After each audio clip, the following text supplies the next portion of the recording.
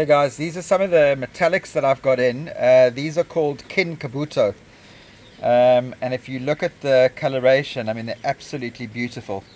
They obviously are metallics, but the exciting thing here is look at the fukurin that comes out on the top, that netting pattern on the top of the fish. Now imagine if that splits across the entire fish as it gets older, how pretty these fish are going to look. I've got about 60 or 70 in at the moment.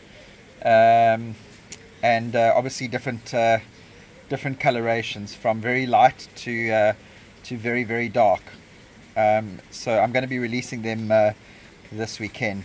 But such beautiful, unique metallics.